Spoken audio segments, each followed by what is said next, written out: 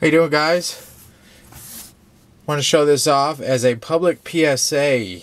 Yes, this is a Chinese clone, if you can believe it. It is unreal how close they can get. This obviously has a titanium front scale on it, and the back is titanium. I don't know why they're two different colors. This is not my knife.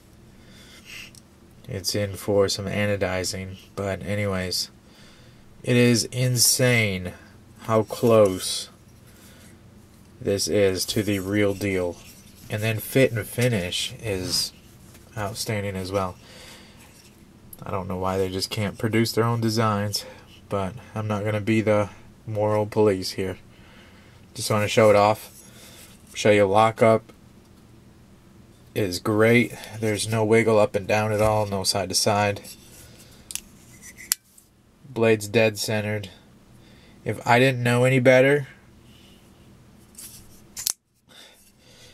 it's so bad to say. I would, if this did not have this on here, if it didn't have this titanium, see, nowhere on here does it say Hinderer. And then if it had the proper flat screws like they produce now, I don't know if I could tell this between a custom and a production. Like a replica, like the repo, the clone. Point out some of the few things. My client here did change the screws. I guess the original one stripped out really fast.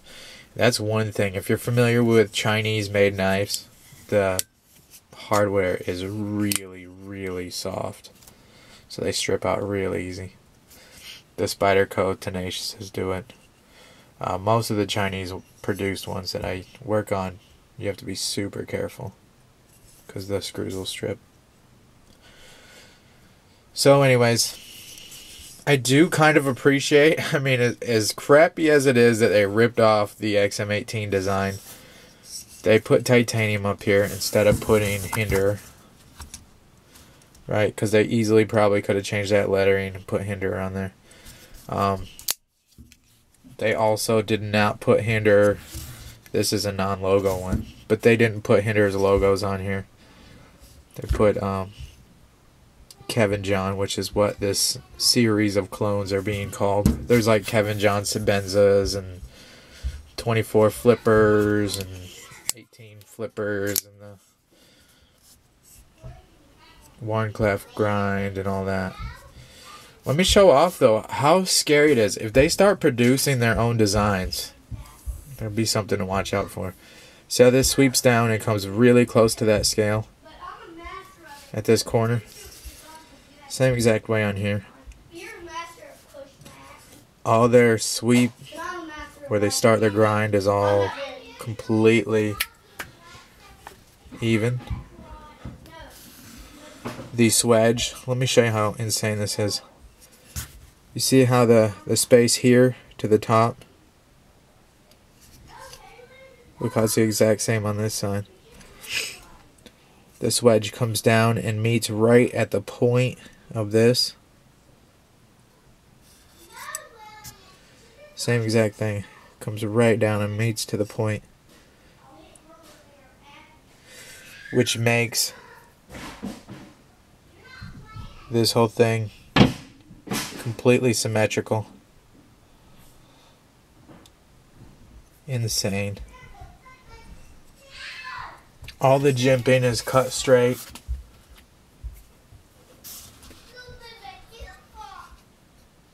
Matches all up. The thumb stud is exactly, seems exactly a perfect match. It is a little more square. This one's a little more rounded off. Look how nice and tight the filler tab's in there. The same exact pivot hardware. Same design on the front here. It's crazy. The clip. How close the clip is. If not a perfect match. The detent holes drilled all the way through. The jimping's right where it should be. Lock up, centering. Not selling you on this knife. All I'm saying, you gotta watch out. A lot of these are hitting the market. If you didn't know any better, you could easily get taken, and you would not be able to tell by fit and finish. Now, how well does this blade hold an edge? I have no idea. Right, so I mean, quality will show through. But it's insane that they can do this for $135. If they start producing their own designs, it's going to be something to watch out for. Then, you know, if you want to buy from China or not, who knows, some kids, you know, my children's age could be putting these things together, which is really sad. So I'm not saying I support it at all. Just watch out. They're getting closer and closer. And if he was to actually put Hinderer up here, whoever's producing this knife, if they were to put the right logos on here, which I have no doubt that they can do if they come this close, if they stepped up their hardware just a little bit, when you see this, you're going to think, you know, obviously that's not the correct hardware.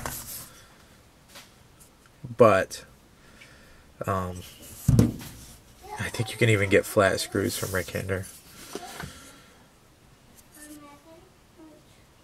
It's just insane. I think they could really clone it exactly dead on if they wanted to. Just gotta watch out. Buy from reputable dealers. Watch eBay, because who knows.